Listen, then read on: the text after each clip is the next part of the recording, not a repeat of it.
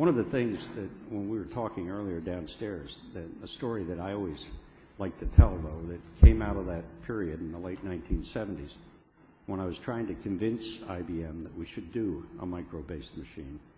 A fellow on my team by the name of Bob Wolfson introduced me to Ted Nelson, who was the son of Celeste Holmes.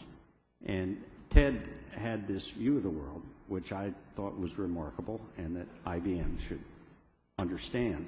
So, you know, I brought him to a meeting in Atlanta. We had about a dozen IBMers all wearing ties. I'm the only one here wearing a tie, of course. That's a hangover.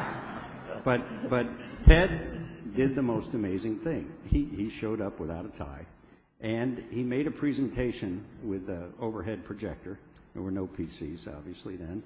But the presentation were pictures of him retrieving data from computers in the middle of the jungle, retrieving data from computers on a beach.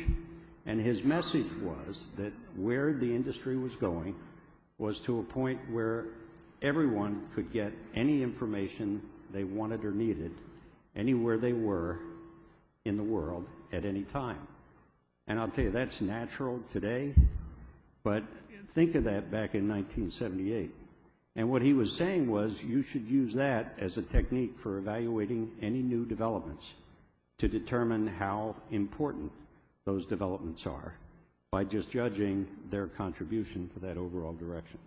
And I thought that that's something that really struck me then and that I've always valued things with since then. Thank you.